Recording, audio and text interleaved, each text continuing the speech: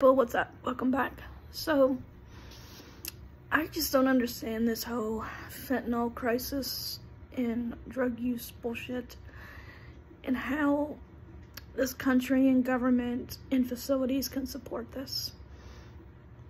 So you have people that are struggling day in and day out to be able to afford drugs that are keeping them alive, keeping them stable, such as diabetics, people that have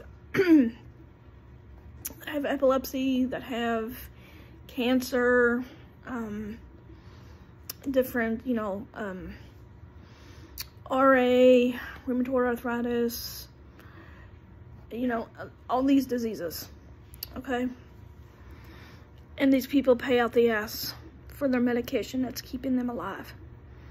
But yet, on the other hand, there are addicts, and they're given free needles, free pressure cookers to cook their drugs, free everything, free drugs, free Narcan. How?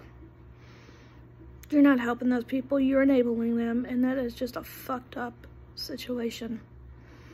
But yet people like me and other people with serious illnesses, they're not given any help. And I don't get it.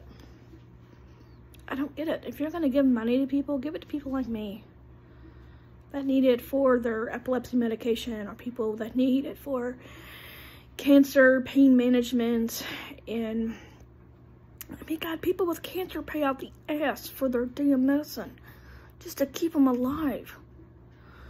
But you're handing out these goddamn fucking drugs and opiates and Narcan to addicts like it's fucking candy. That is outrageous. You're not helping these people. You're enabling the addiction, you dumbasses.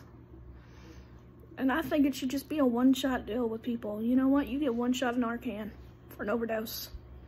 Next time you're fucked, you're on your own. Okay? Because addiction starts with a choice. That's all there is to it. I don't care what anybody says. So, and it's time for this country to start aiding and helping people that really need help. Okay? That's all there is to it.